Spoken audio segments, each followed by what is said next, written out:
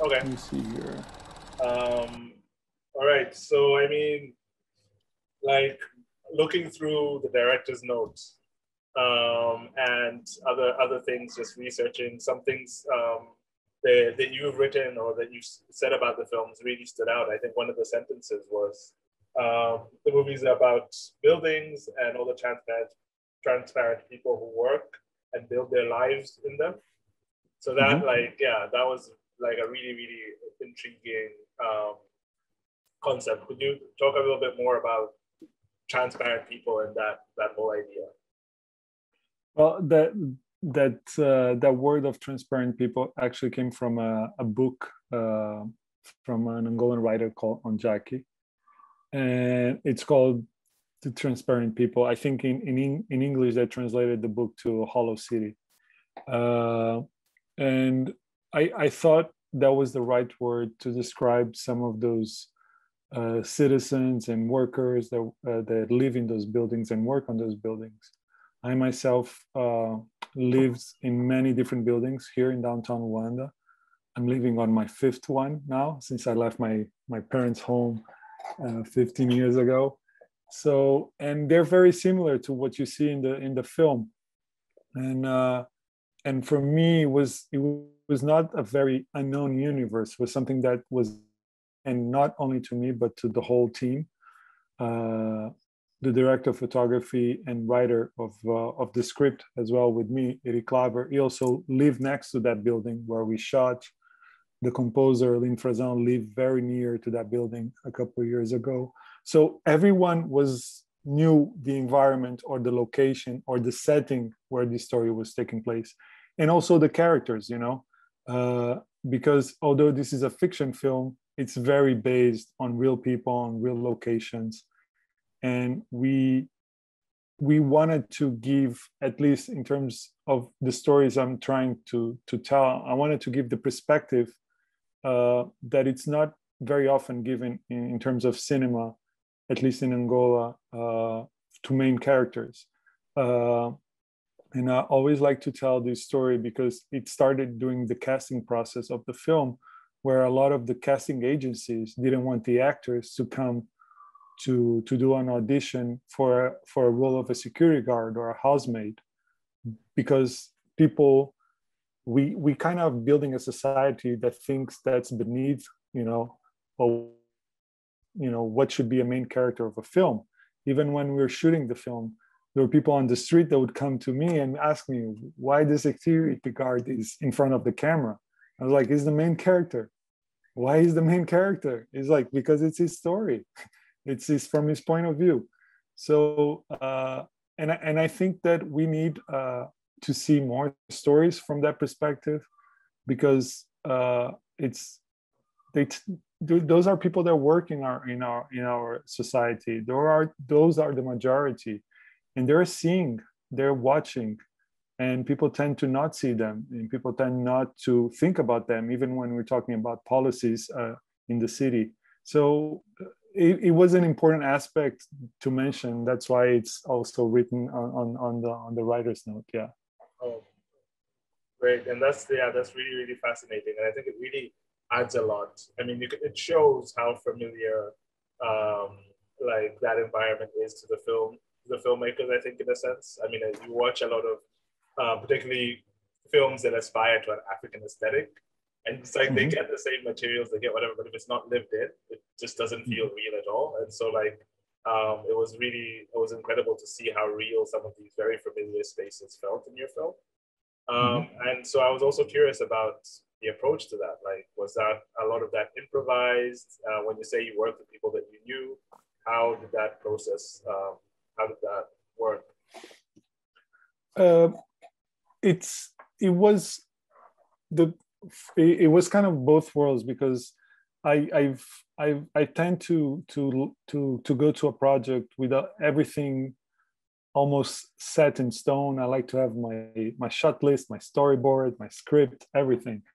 But my good partner in this film, which was Eric Klaver, the director of photography, he tends to go a little bit different on the opposite side. He likes to improvise. He likes to work on set. So we had to find a common ground.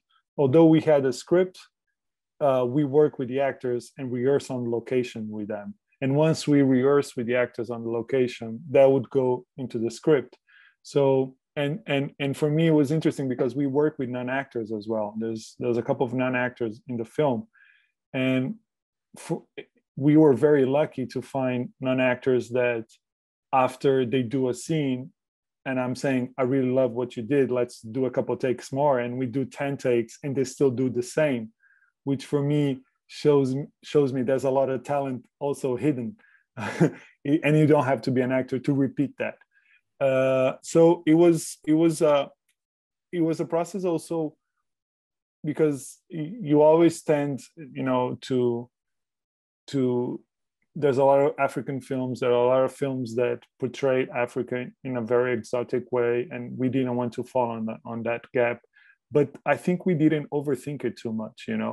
We didn't want to, like, okay, we are Angolans, let's just do it the way we really think we would do. Let's just, and I think we are not just influenced because sometimes we tend to talk about cinema with so many nationalities and with borders, like, this is how African cinema should be, or this is how European cinema should be. And I think that one of the things, at least for me, and also for the director of photography, we are very influenced by very different filmmakers from Asia to Eastern Europe, or South America. And I think that shows us a little bit something that is broad. I think would be bad, or at least wouldn't work so much if we tend to follow like a Hollywood style to the story, and then we would fall into that gap of very exotic, very cliche. And I think we kind of, even when we're talking about films that we like to watch, we kind of go on a different path. So that's why I think it worked on that level. That's really, really interesting. So I want to talk about the idea a little bit. I mean, like it's a really inspired idea, because air conditioners are that mundane, really familiar thing, but then like has so much potential, metaphorical potential. And so I want to talk about how that idea came about centering the air conditioners. The main thing was always the security guard, like from its perspective, and then we were trying to find some sort of something that represented this whole tension that we live in the city, this whole tension that this character carries with him. And I think the air conditioner was like the perfect symbol for it. Sometimes it's like we could have used it a generator or a water pump thing, but the air conditioner, I think, because it's just an object that it's like hanging on the buildings, and at the same time deals with air, and it's something that controls the air. So I think all these elements to it just became something that, like, okay, this is the perfect object to represent this story. And also at the same time, it's taking a little pause and looking around.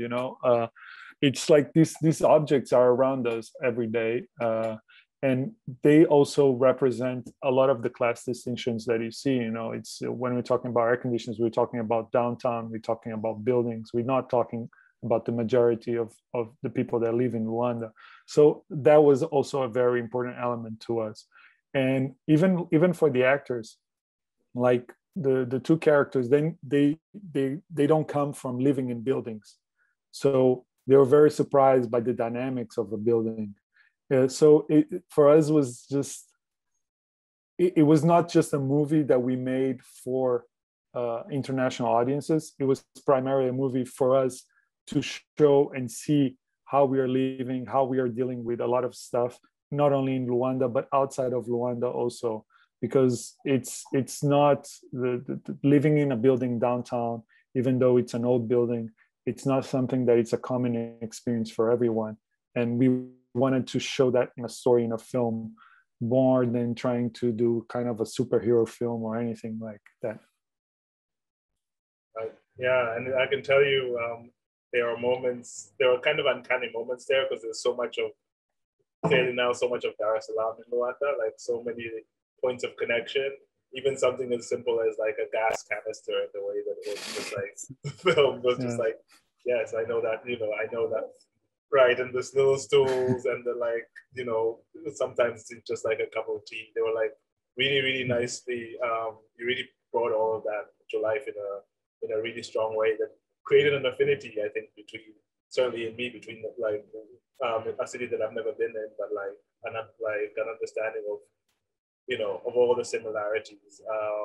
And another thing that I'm really interested in is just the portrayal with two main characters and the way that they were dealing with this issue, with this, I guess, a mission almost, was kind of interesting.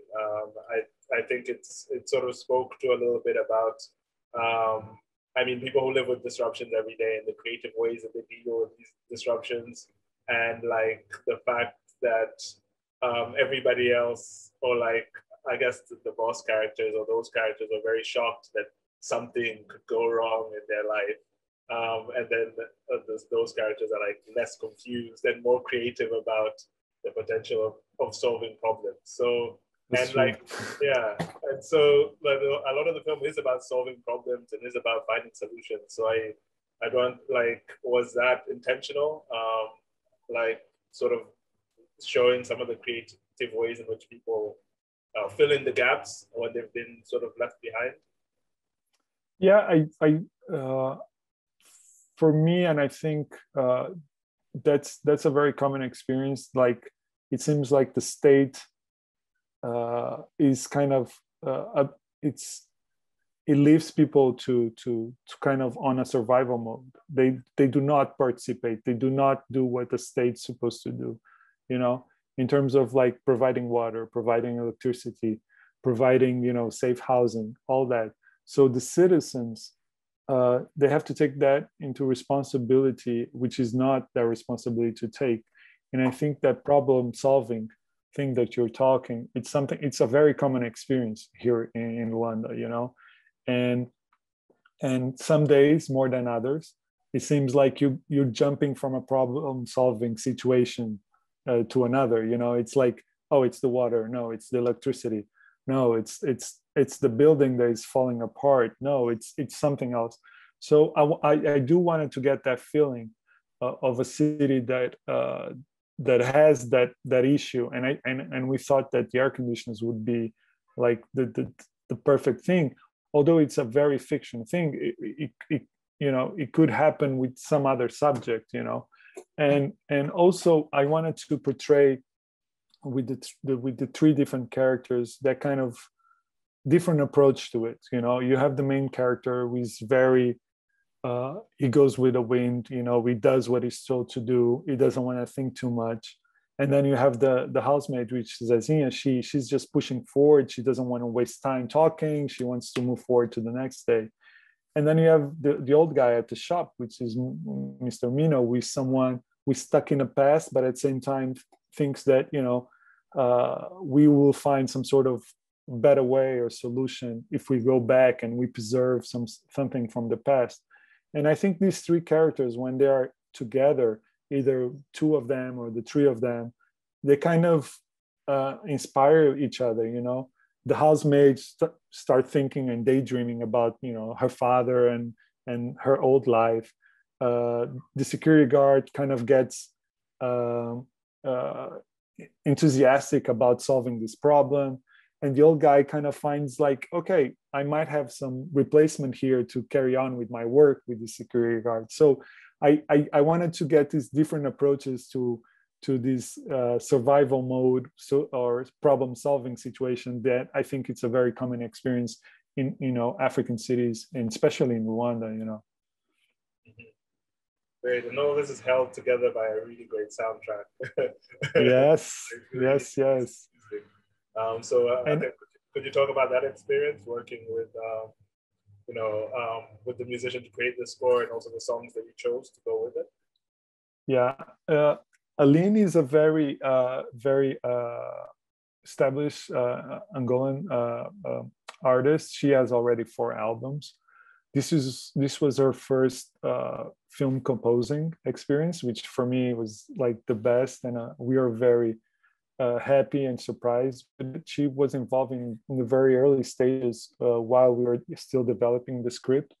And also, like I said, she lived next to one of those buildings, so she knows very well the buildings as well. She knows what the characters were talking about. And I think what made these soundtracks so good, because everyone talks about it, it's that it's not just a soundtrack that is following the film. It's a soundtrack that, you know, gives a new layer to the characters, a new layer to the story. You know, when you hear the song while Matacedo is daydreaming around the city, you kind of hearing, you know, what kind of man is that person? What happened to him? So it's another layer of storytelling, which I think it's something that it's very important for me when we're talking about filmmaking, because sometimes we tend to focus too much on the narrative or just the actors or even the photography. And I think as filmmakers, we have this very, very difficult job of trying to bring all the elements to work together almost as seamlessly, you know. And this is not a story that is very focused on narrative and more on the perspective, on the feeling of this security guard and going on a journey through the buildings, to the streets, and through what this almost absurd situation that is going on. And I think music, it kind of raised the bar of the storytelling, not even of the film, but like the storytelling got better because of the music to it. So it's something that we are very happy. The first time I heard the first score of the film, like the song that you hear in the beginning credits with those amazing photographs by Kafushi, for me it was like, this is perfect, because I was looking for some sort of introduction to the city without showing the city in the film, because we wanted to get stuck into the building and the street and the shop. We didn't want to show like a drone shot of the city. So I wanted people, once they got into the movie, they already knew the rhythm of Luanda.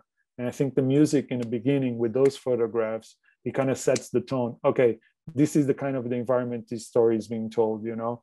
And for me, that was one of the best surprises I had, because it was something that I didn't ask for that tone, but to Aline, but she brought it in, and for me, it just worked perfectly.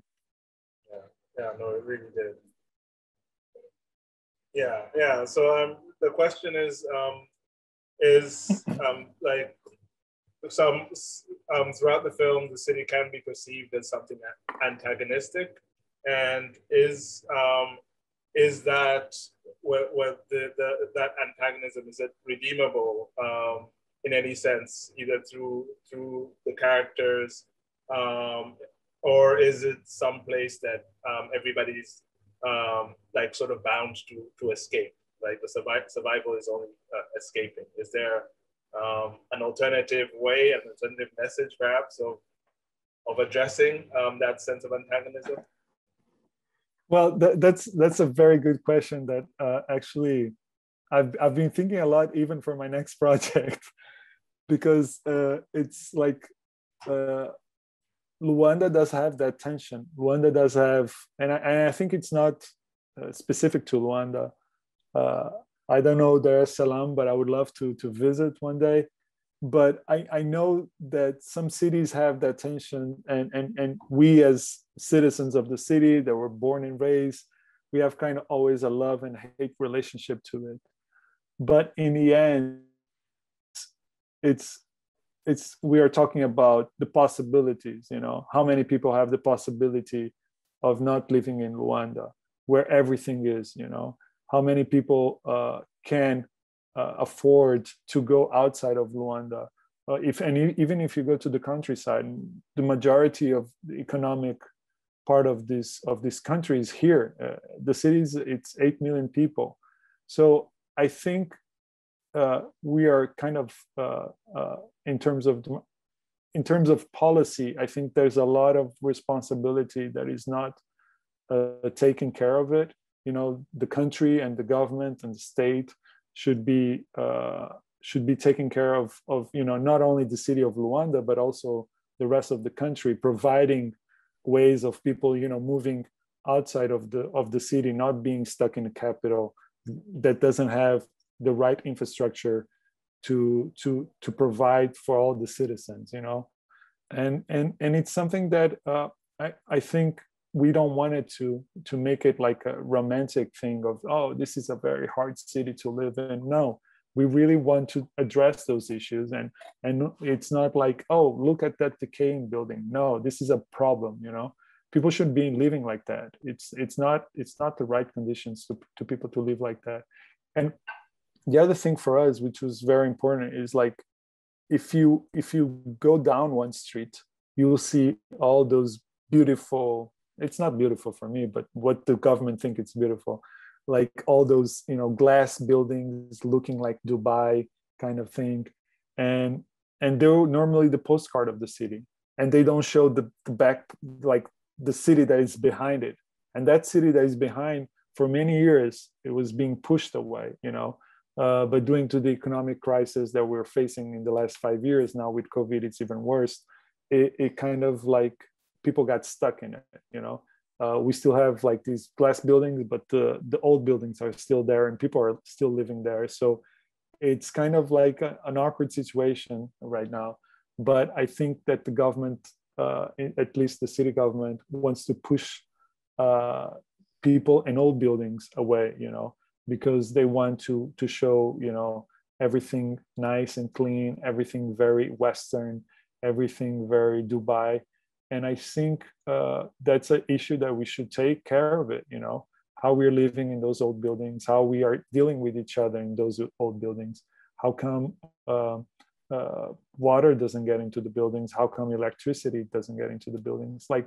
So I think the film does raise those questions indirectly, but it's also, for me, very important in terms of like sharing the film as well with other African cities, because like I said, it's not a very unique condition.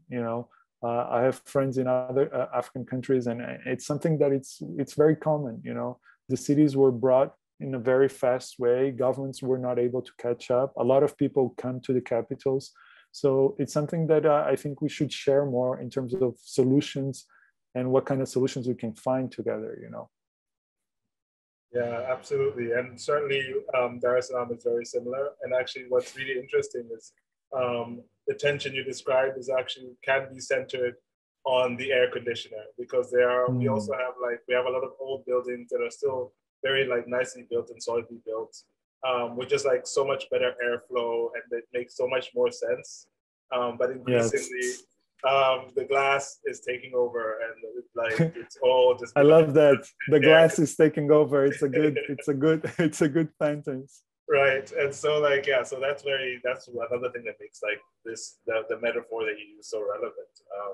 I don't know if there are any more questions. When we're talking about making films, the way we do it, we're not like big crew. We are a very small crew, and we want to get people involved because it's a nice experience. It's a cultural experience, and it's something that you don't have very often, So this building they were very open to receive us, to let us shoot in the apartments, to have people work on the crew, to have people to be actors, and for almost 12 days. So for us, it was important to kind of not only build a community with the place we're shooting, and when we are talking about the place we're shooting, even with other projects with our collective, it's very important, the location, even at the end of the shoot, we screened the film at the rooftop of the building, and for me it was kind of the closing moment, because the kids that show up in the film, the people that were part of the crew, they're watching themselves on the screen, and for us it was kind of the closure moment to it, Wow. So okay. What's next for you and the production company? Well, right now we're just finishing shooting. Eddie Claver, which is the director of photography of Air Conditioner, we're finishing shooting his first feature film as a director. And the way we're doing this, we are trying to make a film in taking turns. Like we did Air Conditioner, which I directed. Now Eddie is doing his own film, and we try to collaborate on each other's project. Like I'm editing Eddie's film, so this is kind of the way we're trying to. It's not set in stone, but it's something that we're trying to experiment to keep us going, because we cannot do everyone's project every year. And even doing one project, it takes a lot of effort for us, because we do not have any state funds. We do not have like a Minister of Culture that's focused on cinema or even in culture, just to say the truth. So we do as a collective, and also as a production company, of course, we do a lot of commercial work to be able to provide to do these projects for us. So the next film, it's Eddie's film that is probably going to be coming out in beginning of the next year, and we're very excited about it. I do not want to talk about my future projects yet, but I'm still developing. So now as a collective, we are focused on Eddie's film. And one thing I would love to say as well is, like, I hope soon I can come to visit, because I was looking at what you guys doing there, and it seems like something very inspiring, because we also would love to share. Like, we are screening our films in our house at the collective, but we have this dream of having like a small theater and restore it and work with it so we can do other screenings, because one of the problems we have here is like all the theaters are in shopping malls and they only show American films, and we don't get to see African films. We don't get to see Asian films and things that are more in touch or in connection to what filmmaking or art should be. So I'm very excited. I'm also very happy to see that you guys screened the film of a good friend of mine, which is Jeremiah. I think was one of the best. For me, it was the best film of last year. So it's an incredible. It's like I tell him that it's gonna become a classic on African cinema. It's something that people will study. So I'm very happy that you guys screened that film there.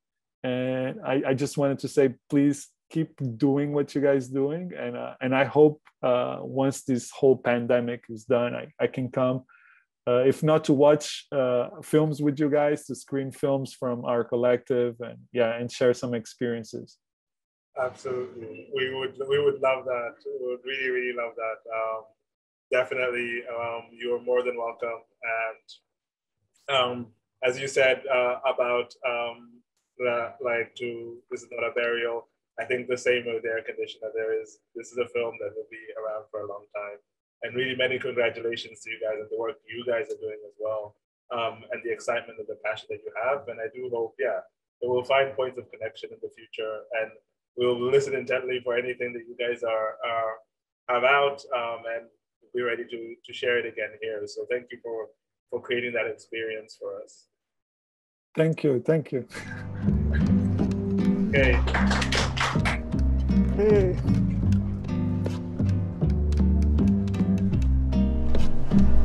Quando acontece a cidade, as costas nunca se deitaram. Luanda tem cima de mim sentado.